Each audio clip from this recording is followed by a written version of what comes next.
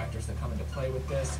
But that being said, these are still excellent for education and entertainment, and that's all the disclaimers that I want to be able to give. Let's go ahead and roll the intro.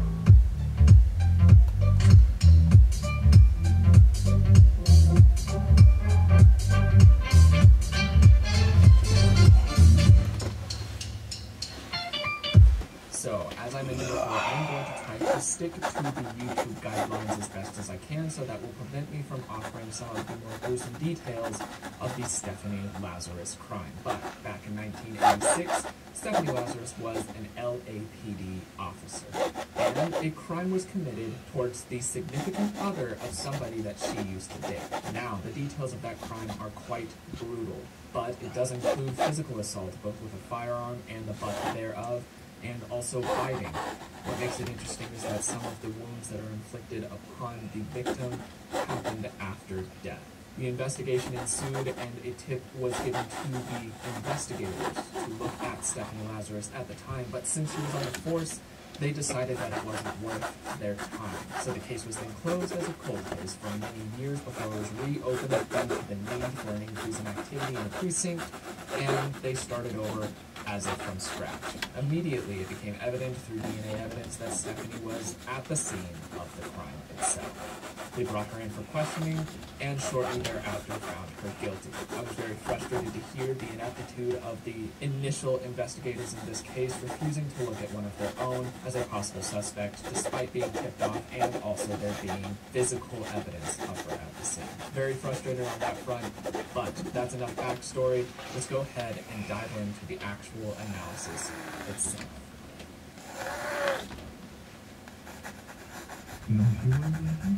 Well, I can't. A long time ago. I may have met her.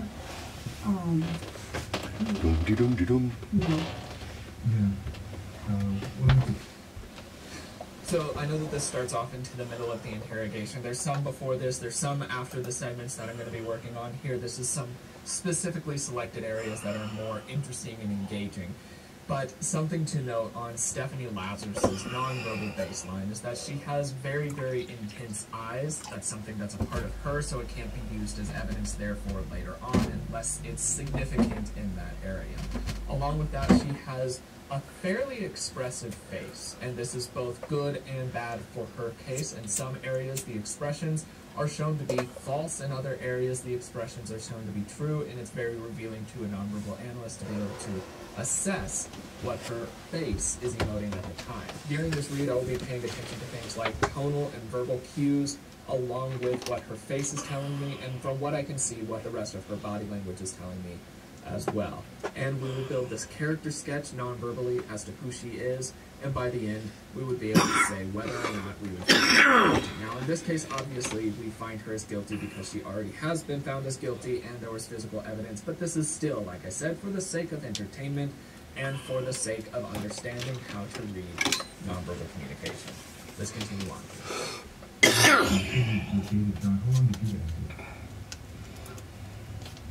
Is this something, I mean, you said it was in. So she's having trouble verbally processing, and she's acting very taken aback. And for a little side history here, they didn't tell her that she was coming in to be interrogated for this murder that happened ages ago. They told her that it was for something else so that they could get her in there and have her guard down. So she is actually quite surprised by this, so that verbal stammering and stuttering is to be expected by that level of anxiety. You can also see a content smile on her face, with one half of her face going upwards and the other half remaining steady. That is an indicator of moral or intellectual superiority, as many of you already know if you've watched this channel before. Let's continue watching. You got art. Stephanie, here's the situation. Basically, we knew that this, when we saw this in this chrono, that. So you can see that she's starting to panic a little bit as well, just by the increase in her breathing. This is also common in high anxiety situations, agitation. An increase in breathing is your body's response to stress. It prepares you to be able to fight or freeze or flight. Sometimes fawn is in there. In this case, that wouldn't make so much sense, but it's part of that response mechanism that we can see coming out here as well. She's obviously catching on to what's going on, and she's not happy about it. And her face is quite emotive as well, but due to the fact that it is so overtly emotive, we have to look a little bit more carefully to be able to fully analyze what expressions we can see going on. Maybe, there was some relationship there. That's what the trauma seemed to indicate, and we didn't want that expression of the eyebrows drawn forward and together like that, that can be considered in the anger or frustration or disgust or scorn in that grouping there. But also you can see around her mouth, she has the corners of her nose have a little bit of action, and her mouth is playing into that as well, which is another indicator of disgust. So it could be a scorn expression, but in this case it also would make sense that it's a confusion expression as well. People can be frustrated by being confused, and there's many, many emotions that can play into confusion in and of itself. Regardless, she has scornful confusion right now. She's frustrated that she's been more or less duped into coming into this interrogation. To come up to you at your desk and ask those kinds of questions or do anything. You know how up there people can see what's going on in the interview room and people are in there being surprised. So we wanted to afford you some privacy, some confidentiality. Oh, that's fine, and you can see a little micro movement of the head no while saying that's fine. This would be one of those areas of nonverbal seepage that you might be able to expect when somebody doesn't feel the way that they're saying they feel. She says, oh, that's fine, but you can see the slightest movement of a no in there, which is the truthful indicator. It's indeed not fine. She's indeed not happy, and the dismissive gesture goes in line with that. She's not happy about this. Her body language is showing it, but that's pretty obvious so far. Let's continue watching. About this because we thought it might be, something, you're married to someone else, obviously, and so forth, and that you may not want to, talk about these things in that setting where someone, we don't want the rumor mill and something like that kind of stuff. So we did this just as a means to try and speak to you in just a confidential place where where... Once again, very many no shakes in there, some shrugs in there, dismissive gestures, looking away. She's not fine with this whatsoever, but she has to be. In this area now, she's realizing that she's stuck here, and she has to figure out a way to maybe go along with them now. So if she can go along with them, maybe they won't suspect her as much. This is already getting to work into her psychology. That's good. That means that it's more likely that she will reveal something either non-verbally or verbally as the interrogation goes on, with this being such an early indicator. Good to see for the investigator/interrogator part, not so good for Stephanie. Where your business isn't out there for other people and your division to know about. That's been a million years ago. I mean, what year is it now? 2009. I mean, I graduated in 82. 82, yeah. We dated. I dated other guys. I'm sure he dated other girls. Let me ask you, roughly how long would you say you guys dated? I couldn't even say it. I mean... She's attempting to say that she has no idea about any of these details, which could be true. It could be true that she has no recollection of any details, and if this were a normal incident, it would be likely true that she would be fuzzy in areas, perhaps not knowing the exact length of the dating time, perhaps not knowing some of the exact details of the day itself, or anything around that. But this isn't true here, and we know that to be the case because we already know how this one wraps up. So she's compensating here by showing that she has no idea about any of this stuff. How would I have any idea? So this will play into later on as she's trying to say that she has no idea, no idea, no idea. Her go-to during this was to claim that she was clueless the entire time, to such a degree that it comes across as obvious, even at this point where they didn't know the answer, it came across as obvious that she wasn't that clueless because she simply couldn't be. Let's continue. I started school there in 78. I started UCLA in 1978. So here the question, I don't know if you heard it, the question that they asked is how long did you date, the person's name is John. How long did you date John? And her response now is to add in so much extraneous detail. And this could be an indicator of truth, and it could be an indicator of deceit. But there's some nuances between those two that really come into play in this sort of situation.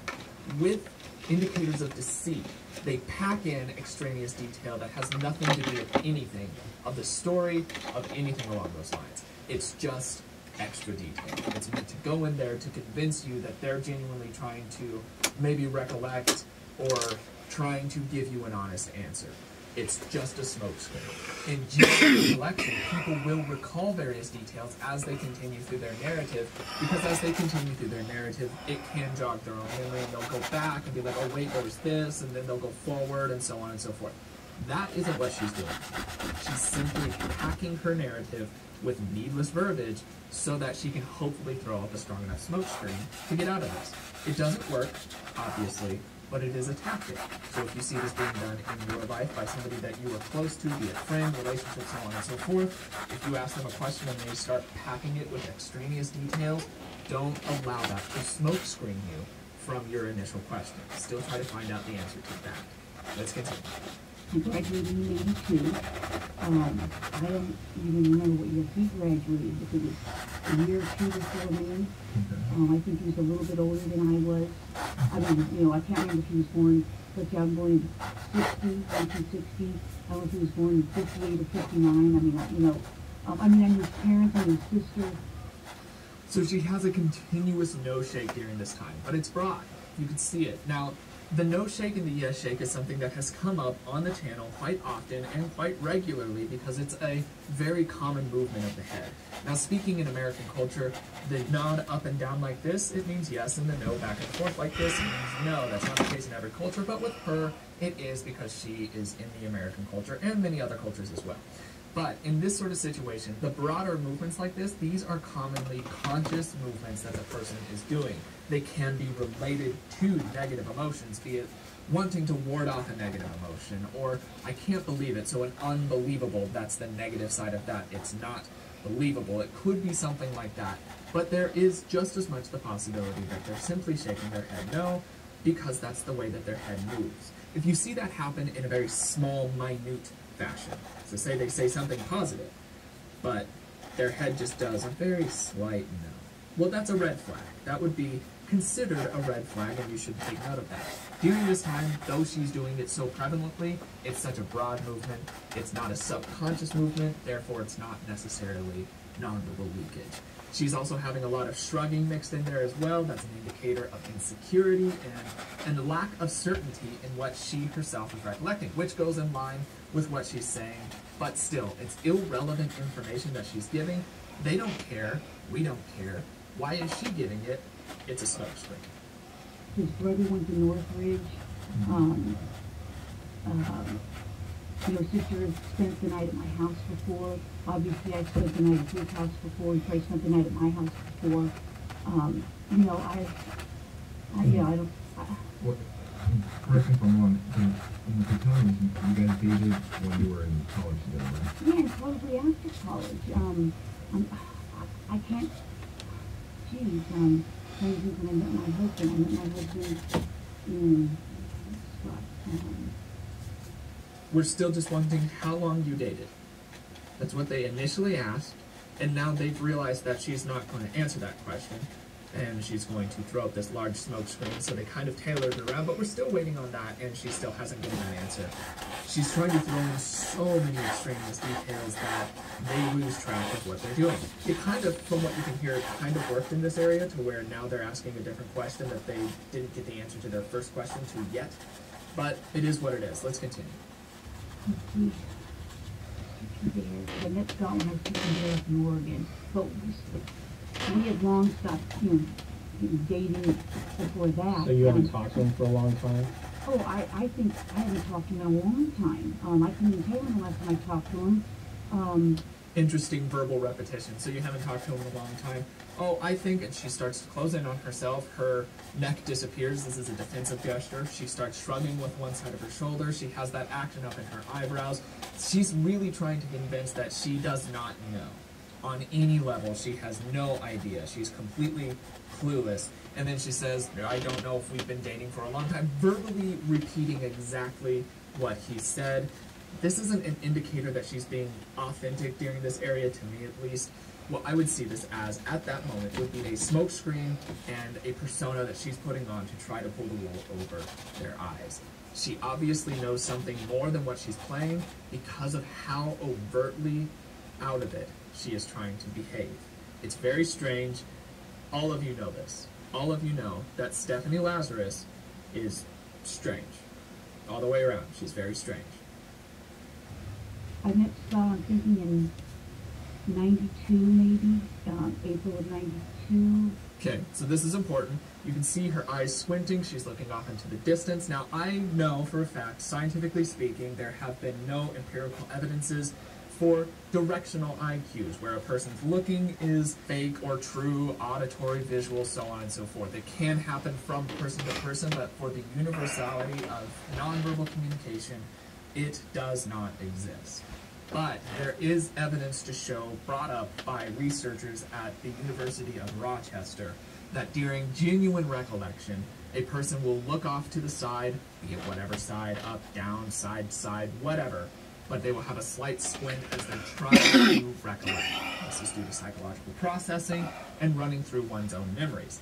This has been decently proven. It can still have some leeway for error, but it has been largely shown that that is the case. So during this segment, she's authentically recollecting. We want to make note of this because later on she has some points of recollection where that doesn't exist, and that gives us a red flag more or less, because then it means that she's not recollecting, she's pretending to recollect. Let's continue. Scott being your husband. Yeah, I'm trying to think. I was teaching there. We'll be married. I got married in 1996. I think I met Scott in 92. Prior to that, I couldn't tell you how long I talked to John prior to that. But since you met your husband, Scott, you haven't talked to him? I mean, he may have called me once or twice before we got married. Right.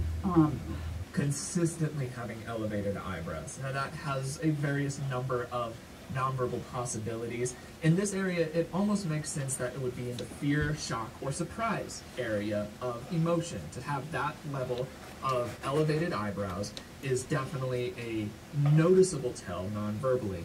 And she does this consistently throughout the entirety of the interview, which plays in line with her persona that she's trying to put off as just taken aback by any single question. If you listen to what she's saying, she sounds as if she has no idea what she has done in her life. Just not the slightest clue. It's not the case, but that's what she's trying to present. And her conscious movement of her eyebrows there also makes sense with that. Let's continue. You know, geez, I moved to Simi in 1994 because I lost my house in the earthquake. Oh. Quite honestly, I probably keep in contact with a few people from the dorms. We all lived on the 10th floor. Interesting choice of words there. Quite honestly, I keep in touch with a few people, blah, blah, blah. And the question is, if she thought that she had to include the term quite honestly in there, why is that? Are there other areas where she's maybe not being quite so honest? The answer is yes, there are other areas where she's not being quite so honest, and that is a verbal slip-up of her revealing in a way that she is honest in areas and dishonest in others. It's an interesting facet. You could also pay attention to that. People say things intentionally many times. Sometimes there's slip-ups, and sometimes there's telling slip-ups. Like, well, quite honestly, I probably was in contact with somebody, and quite honestly, it could be that I was in contact